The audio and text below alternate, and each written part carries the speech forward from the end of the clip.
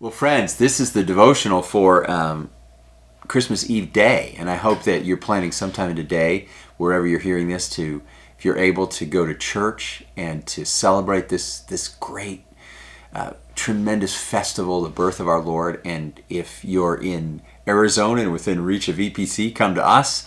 And if you're not, find a church nearby. And if that's impossible for you because of reasons of age or disability, you can tune in, and we're live streaming services, so don't miss any of that. It's going to be glorious, great music, and we'll see about the preaching.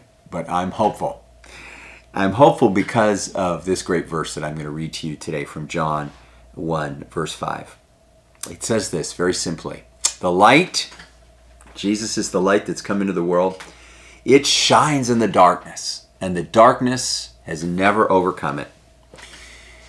This is the word of the Lord. Thanks be to God. Christmas is hopeful. Christmas is hopeful. It's hard to be hopeful in our world, isn't it? You turn on the news, it's hard to be hopeful. But when we take a step back and look at the Christmas story, we realize how much our great God wants to restore his world, how much he wants to relate to us.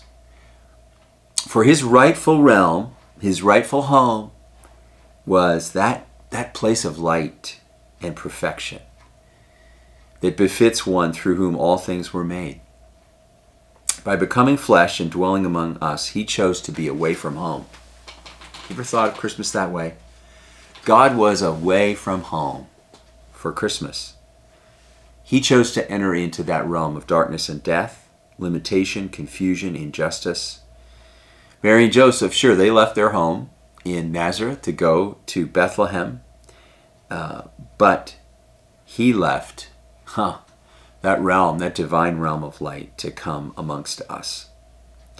It's in relationship with him that we become new people. He left his home for our rebirth, in a sense. In relationship with him, we live in a new kind of kingdom, in a new sort of relationship with God and others. And we come to trust that there is no darkness that can overcome the light and the life and the love that God brings us in Jesus. When you have that conviction that lives in you, there is always a reason for hope. Let's pray.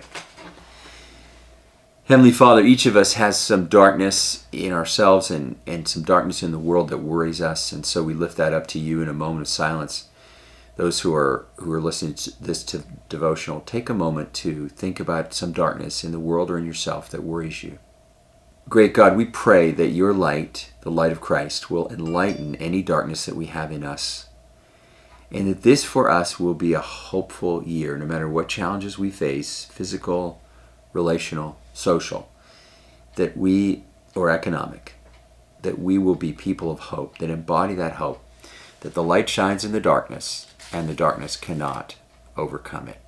This is the word of the Lord. Thanks be to God.